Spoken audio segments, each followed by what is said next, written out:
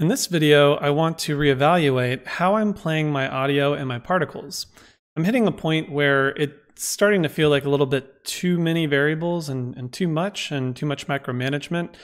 And I think it might be a better idea to place some of these looping particles and looping sounds through a component rather than a variable. So at a certain point, you may have to reconsider, as you're adding functionality, whether we need to offload some of this into a component that will be shared across everything, or if you do want to require lots and lots of variables.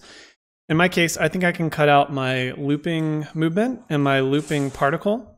And what I mean by this is, instead of inside of my blueprint right here where I am asking for the designer to set a movement sound and a movement particle, I think it makes more sense that the designer can just set that inside of the component and they can put it in there.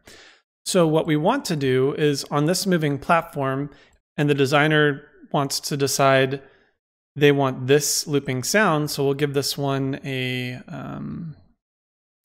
the light hum. That. And I want this to play, and I don't really need it over here as a variable. So I'm going to remove this, and I'm just going to put my looping sound directly into that to just clear out some of this.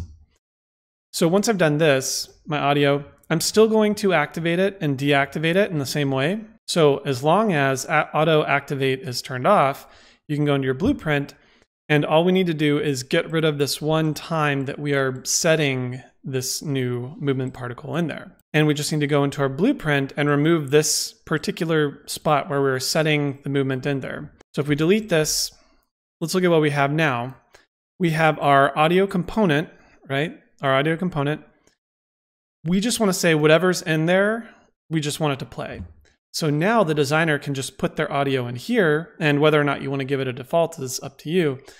But it will just play whatever is set inside the audio component, and everything else, so the play sound at location or the play stop sound at location, this is all just spawning a different one and doesn't really relate to this. We're just using this as a location, not from the play function. Okay, so once we do that, I want to show you another trick. We want to get rid of our movement sound, our looping one. So we just want to take this out of the list right here. Right here. Our movement sound, we just don't care about that. It's not really doing anything in our blueprint anymore. But we can double check that. If we come over here and we right click and we say find references, it should tell us where the references are in this blueprint. And if there are any, then we'll see them listed. But because we're not using any, we can pretty safely just delete this, file save. So let's test this out. We are going to preemptively put on our audio component our looping audio, so the designer can do this. And we are just telling this to activate or deactivate through blueprints.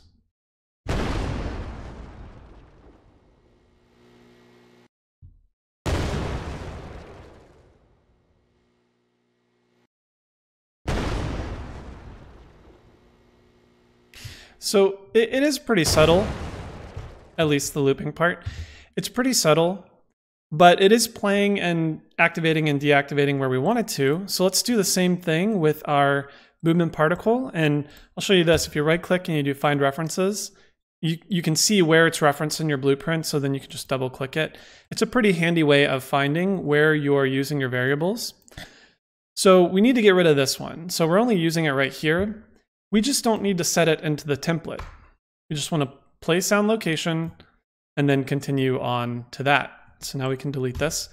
And what this is doing, this is saying my particle component, this thing right here, activate whatever particle is already inside of there.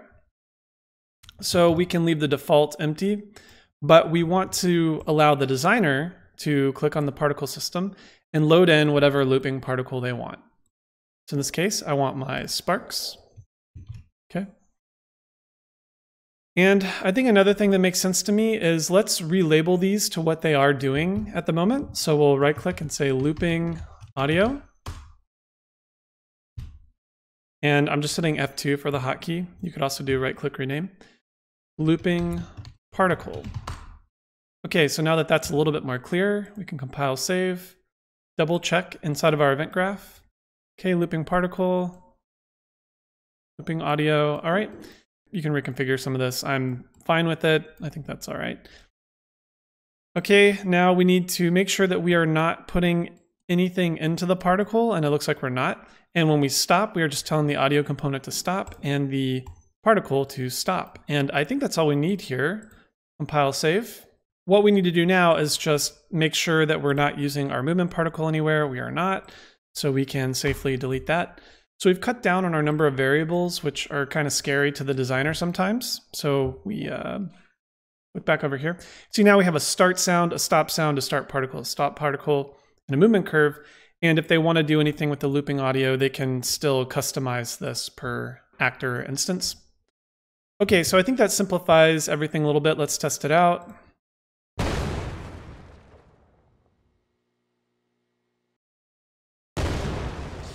Okay, great. And you can see how we have sparks in that one, but not on this one. That's because we don't have anything inside of the looping audio or the looping particle. So now if we want to bring back our looping audio or looping particle, we just need to put it over here. So I like this better. I think it cuts down on some of our variables, but I think it's a good thing to start considering, can you offload this functionality into a component versus a variable, because this is very valuable real estate inside of your blueprint.